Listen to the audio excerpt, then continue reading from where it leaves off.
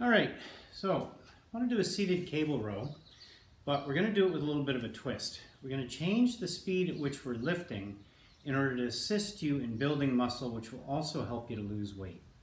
Cable row works the lats, the biceps, the rear delts, your rear shoulder, your trapezius muscles all up here in your upper back, and the rhomboids, which sit in between your shoulder blades. Okay? So it's a great all-around exercise, especially good to help you with your posture. So what I want you to do, I'm going to explain the lift first, and I'm going to explain the variation, how we're going to do it. Okay? So you place your feet firmly against the stops, whatever the stops are, and you get tension on the cable, sitting up nice and straight. Okay? Now you can have your hands down, do it nice and wide. You can have them neutral, do it like so. You can have them pointing up, do it like so. And you can rotate them throughout the range of motion.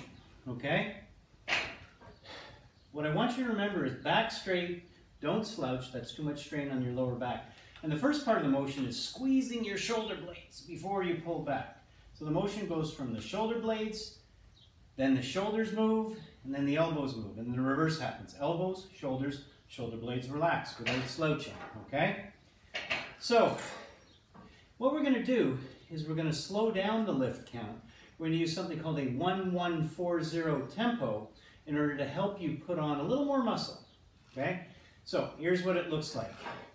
1 second in, 1 second hold, 1, 2, 3, 4, no pause. 1, 1, 1, 2, 3, 4. Or 1, 2, 3, 4, 5, 6. 1, 1, 1, 2, 3, 4. 1, 2, 3, 4, 5, 6. So you saw me bouncing back and forth between going 1, 1, 1, 2, 3, 4, and 1, 2, 3, 4, 5, 6. There's a reason for that.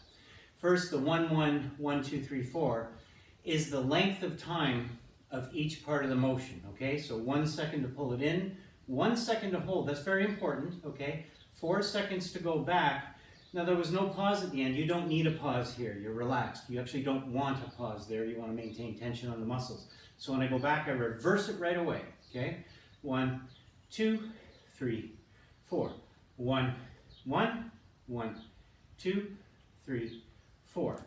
The reason why I counted from 1 to 6 is because the movement, the whole movement, is 6 seconds. Now here's the thing. As a trainer over the years, what I've witnessed is people like to speed up when they do this movement, right?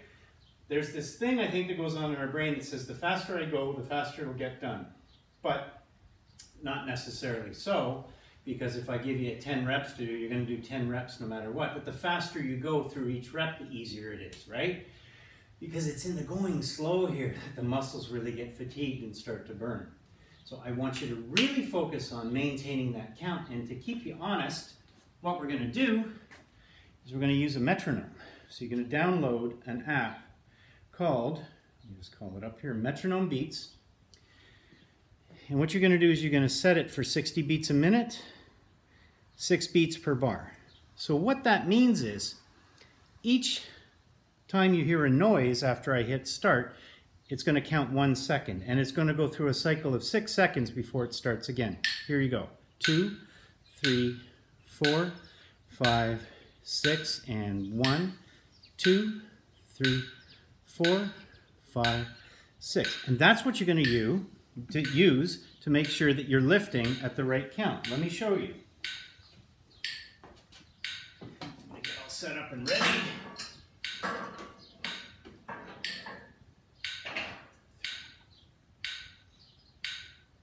Here we go. 1, 1, 1, 2, 3, 4. 1, 1, 1, 2, 3, 4.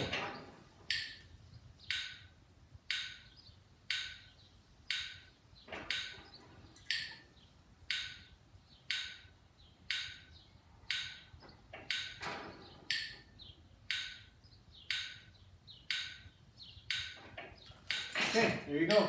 Now, remember, during that movement, make sure you keep your core nice and tight. don't slouch, okay? Bad for your lower back, bad for your posture, bad for everything. You don't want to take advantage of the opportunity to maintain a nice proud chest, shoulder blade squeeze, nice straight spine, right? This is how you practice good posture as we move into our later years, as I am, okay? So that is a 1140 seated cable row using a metronome. Metronome beats, don't forget that.